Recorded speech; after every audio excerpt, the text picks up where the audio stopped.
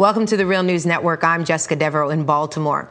On the heels of Tokyo winning the bid for the 2020 Olympic Games, Japan's prime minister visited the Fukushima site for the first time since the nuclear disaster in March 2011. I have visited Fukushima because I also told the world earlier in Buenos Aires that there will be no health concerns and that there is nothing to worry about. Now joining us to discuss the unfolding of the events at Fukushima is Arnie Gunderson. He has over 40 years of nuclear power engineering experience, and Arnie holds a nuclear safety patent. He was a licensed reactor operator and is a former nuclear industry senior vice president. Arnie, thanks for joining us. Hi, thanks for having me. Let's first start off with Japan's prime minister's visit. He's saying there is no reason to be worried. Meanwhile, TEPCO seems to be scrambling to contain the leaking radioactive material, and there are reports of fish being radioactive and possible birth defects from the disaster. What do you think is happening here? Should we be worried? Well, first off, Prime Minister Abe didn't tell the truth. There's no doubt about it. The plant is leaking into the Pacific Ocean extensively. And we are seeing deformed fish, we are seeing deformed animals, and we are seeing thyroid cancers already. So his comment was a public relations stint designed to win the Olympics. But in fact, it has no bases in reality.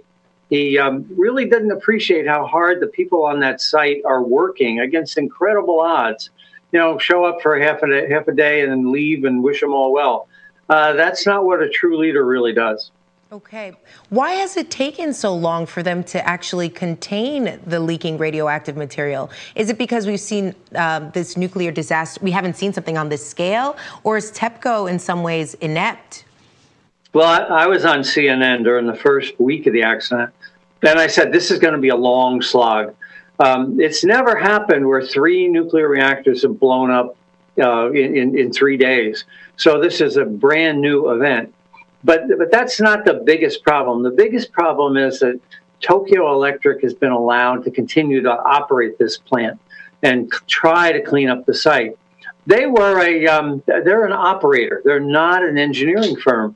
So that you really got the wrong skill set. So you've got the wrong people trying to do the cleanup. There's one other piece, though, and that piece is the cost. Tokyo Electric doesn't have enough money to do this.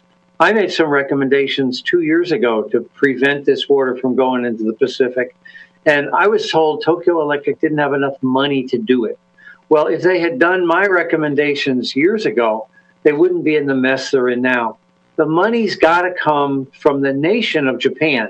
And the Japanese government doesn't want to admit that they're on the hook for $500 billion. That's with a T, $500 billion. And they would rather not tell the Japanese people that, because the Japanese government wants to get 50 nuclear plants up and running. And if the people ever realize the liability that they face, I don't think that would happen. And you, along with 17 international experts, are signatories of a letter to UN Secretary General Ban Ki-moon to intercede and remove Tokyo Electric Power Country from control of the Fukushima site. The letter goes on to cite the how inadequate, and what you were just saying, it's basically they just don't have the budget to really remove this radiation. What is wrong with the guidelines that they are using right now, and who is really at risk? Well, everybody in Fukushima Prefecture is still at risk. And a prefecture is like a state. Fukushima Prefecture is about the size of the state of Connecticut.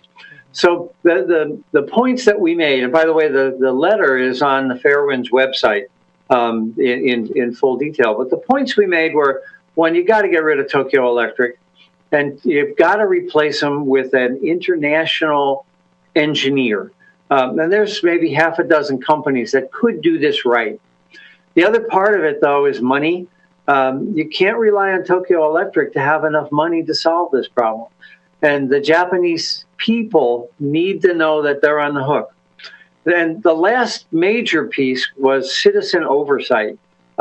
I don't believe that the Japanese government wants the people of Japan to know what the heck is going on.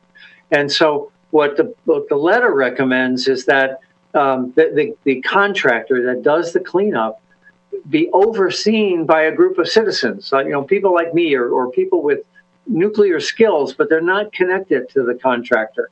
And the problem right now is that Japanese researchers are afraid to tell the truth.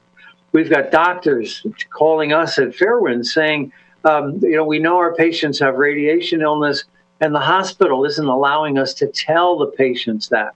We've got researchers talking about defects in animals, and they're not allowed to publish their data. So the last piece of this is transparency.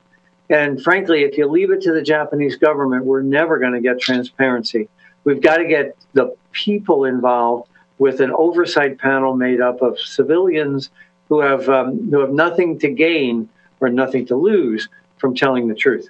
Just really quickly, Arnie, just final question. Why do you think there hasn't been more worldwide reaction to the disaster in Japan? I mean, in terms of nuclear power, we seeing Germany has decided to phase out nuclear power by 2022, but we really haven't heard about this elsewhere. We're addicted. America's got 100 nukes and 20% of our power. The French have 60 nukes and 80% of their power comes from it. So, it's like you need another fix tomorrow. And the addiction is ours and the pain is occurring in Japan. We have to realize that the pain of the Japanese is our pain as well, and join with them to solve this problem. Okay, really well said. Thank you for joining us, Arnie. Okay, thanks. I hope you get a zillion people watching it. And thank you for joining us on the Real News Network.